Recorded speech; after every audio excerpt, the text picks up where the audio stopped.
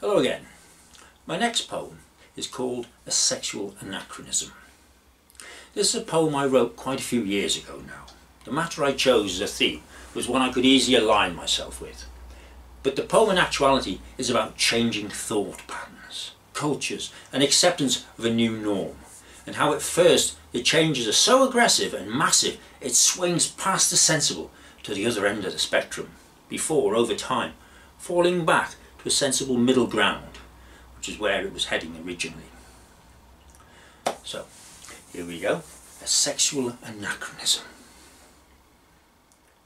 I've sat to contemplate men in jeans, in skirts or shorts with crotch-tight seams, but ponder where such fancy lies, which draws men from a woman's thighs.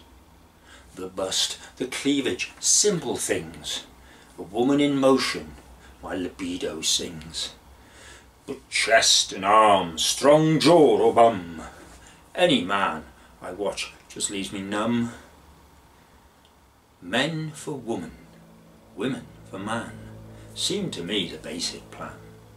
A sketch, a start, but not the whole picture. The text is faint, but still in the scripture.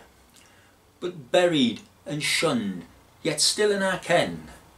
Woman for women, and man for men.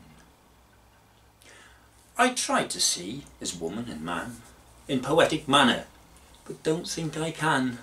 So try as I might, I'll fail, I fear, to write as such and excite your ear. For the form, the feel, the very thought, unbalances me, confuses me, leaves me distraught. So I must stick to the form which fashions my fondest lusts and burning passions. So take this verse and make your own, before your love, where your heart's sown. Pictures cast in imagination's eye, with the lover whom you choose to lie.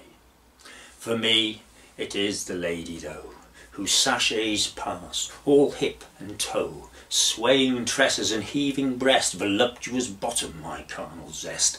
It awakens such a primal urge to clasp and hold, cuddle and merge. Am I old, outdated, a man out of place? In an accepting world, a narrow-minded disgrace?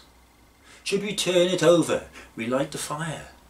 Man with woman, a modern sexual pariah. Okay, I hope you enjoyed that. I hope it might have opened your mind or made you think about something, possibly. Who knows? I enjoyed writing it. I hope you enjoyed listening to it. I'll see you again in a couple of weeks' time. Until then, thank you.